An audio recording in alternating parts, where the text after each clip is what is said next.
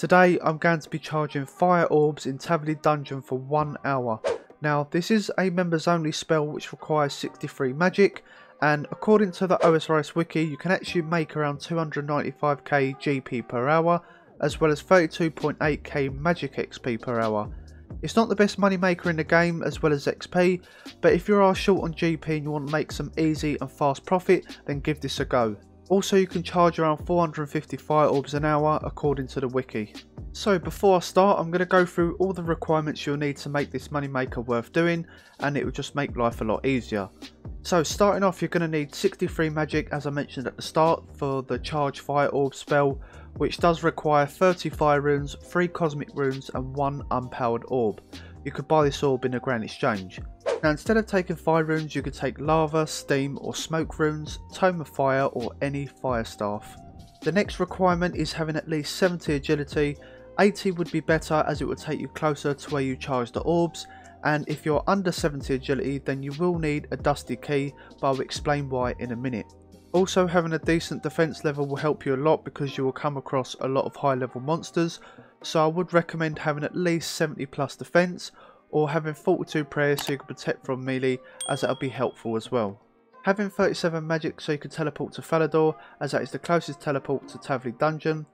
Also, there is no quest requirements as well, so that's a relief. Now for the items you will need the following. It's very simple, so you will need a rune pouch to take cosmic and lore runes. If you don't have a rune pouch then not to worry, just keep the runes in your inventory like normal, and for the rest of your inventory just fill them up with unpowered orbs. For the gear setup I'm wearing full graceful. Now if you don't have full graceful, I will take the spotted or spottier cape, boots of lightness as you'll be running around a lot. Obviously having a fairly high agility level will help as well. The other 2 items is a tome of fire so I can get unlimited fire runes so I can charge the spell, and a mist battle staff which gives me unlimited air and water runes so I can teleport to Falador once I've finished charging my orbs. You can take Falador tabs as well, but they are more expensive, and doing it the way I'm doing it will give you an extra inventory slot. Now I would use my max cape as it's a free teleport and I can bank at the crafting guild, then use the teleport to the POH in Tavily and run south, which might save me a few seconds, but I'm going to go along with the OSRS Wiki guidelines, so it's not too bad. So if you're starting off at Falador, you want to run to the west wall, and just south there is an agility shortcut which requires 5 agility, so hopefully you guys have that. And as you can see on the minimap there is a dungeon sign, and all you got to do is just go northwest. Once you are there you want to go down the ladder, and northwest of the map as you can see there is a fire obelisk, and that is where you will charge your orbs. Now there is a ton of monsters in here as you can see on the minimap, and on the right as soon as you go down there is an agility shortcut which requires 70 agility, and if you have this you can simply go through the tunnel. Obviously be careful of the blue dragons. Then you want to follow the path round, and as you get closer to the obelisk there will be black demons which will hit hard, so having 42 prayer as I mentioned earlier, protection from melee will help. Next you'll come across some poison spiders. Now they don't poison as soon as they hit you, but I would suggest sipping an antidote before you do this trip as it lasts around 12 minutes. And then you're going to come towards the black dragons. Now these can hit very high if you're not wearing a DFS or an anti-dragon shield, but the same with the antidote. If you want to take a sip of that before you're taking your trips then you won't take much damage, but most of the time you can quickly go past the dragons without them hitting you. Now if you have 80 agility then you have a massive advantage. All you got to do is just go north of the entrance and there's another shortcut. Take this and you'll get straight to the spiders, and then all you got to do is pass the 2 dragons and you're there in no time at all. Now at some point you will run out of energy, so for me I will simply use my cape to my house and get my run back, or you can use the Clan Wars minigame teleport to regenerate your run there. I will quickly show you as it's all changed. So once you teleport to Clan Wars just run to the far west entrance, go in then come back out. Now if you don't have 70 agility you will need a dusty key as I mentioned earlier. For those who don't have this level you're going to need to run all the way round. Now this is why you need to train agility. So what you've got to do is kill a jailer for the key, which is south of the dungeon, and I'll show you now as I'm making my way round.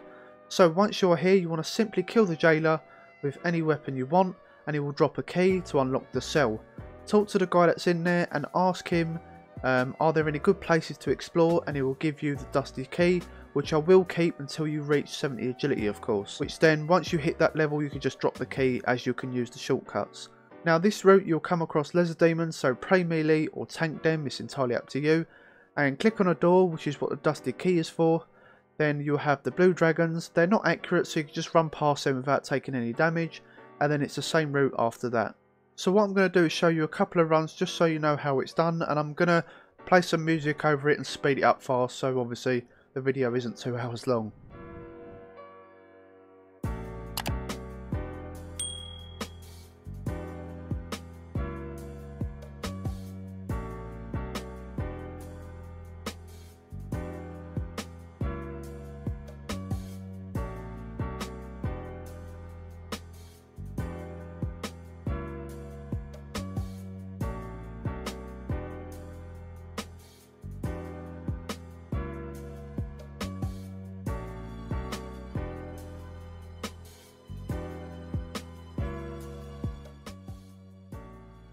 Okay, so this is the last inventory and the hour will be up, so really intrigued to seeing how much profit I made, so let's get straight into the price check.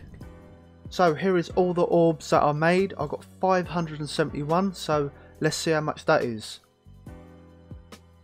630k, damn, that is a lot more than I expected. So per inventory I was making around 27.2k profit, as the unpowered orbs are 97 GP each and the fire orbs are 1.1k each, and like I said, having the agility level speeds things up a lot. So minus the supplies of the runes and the unpowered orbs, which was 225k, my total profit is still 405k, and the XP I gained within the hour is 42.7k magic XP, which is really good to be fair. So let's go back to the wiki. I must say it's not very accurate, because on the wiki it does say you're going to make 295k GP profit as well as 32.8k magic XP gained. Obviously I've done a lot more than that, and I was concentrating fully as well without missing any clicks if you like, so maybe if I was AFKing a little bit more I might have made a similar amount, but obviously the same goes with the XP as well.